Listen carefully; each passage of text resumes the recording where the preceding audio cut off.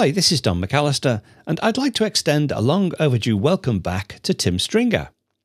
Now, if you're a long-term member, you'll recognise Tim as he's previously made some great content for Screencasts Online. So for this video, we've called on Tim's expertise using Zoom. So, over to Tim. Hi, this is Tim Stringer, and welcome to another weekly tip video. I've been an avid user of Zoom since 2014, long before most people had ever even heard of Zoom. The talented team at Zoom have since introduced many innovative new features, including some that I requested personally. I'm going to show you a few lesser-known Zoom features that can help you up your Zoom game. All of these features are available on both free and paid Zoom accounts. Let's start by looking at the best way to stream a video in Zoom. Before starting the recording, I went ahead and started up a Zoom meeting. I'll go ahead and click the Share Screen button in the toolbar to reveal the screen sharing options.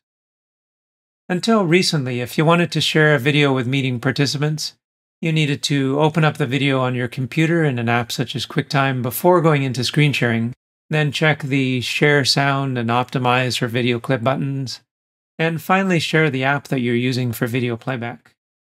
This does the job, but it's a rather tedious and time-consuming way to start the video playback. Another downside is that participants see the playback controls, which is a tad distracting. Fortunately, Zoom has since made it much easier to stream a video. Simply click on the Advanced tab, double-click the Video button, and double-click the video that you want to stream. I'm going to choose this compilation of some footage that I shot while enjoying a gondola ride in Venice. Participants in my Zoom meeting are now seeing the initial frame of the video.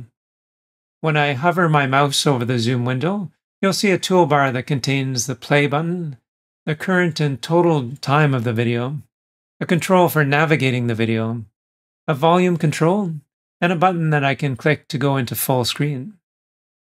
This toolbar isn't visible to Zoom participants. They'll only see the video itself. I'll click the play button to start the video streaming. I can pause the video at any point, perhaps to highlight something that's currently on screen.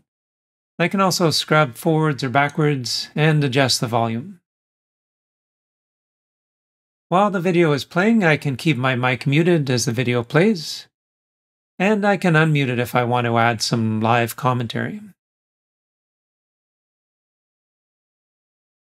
That's just a quick preview of one of this week's Apple-related tutorials from Screencasts Online. Screencasts Online is your premium source of Apple-related video tutorials. All of our members get access to brand new, up-to-date tutorials each week, as well as unlimited access to our entire video archive full of Mac and iOS-related tutorials. You can stream and download all of our videos on your Mac, iPad and iPhone, and even your Apple TV using the members-only Screencasts Online Apple TV app.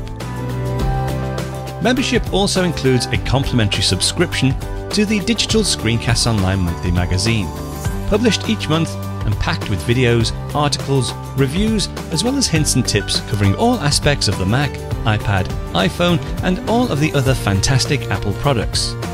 So, if you're ready to start getting the most out of your Apple devices, visit screencastsonline.com today and become a Screencasts Online member.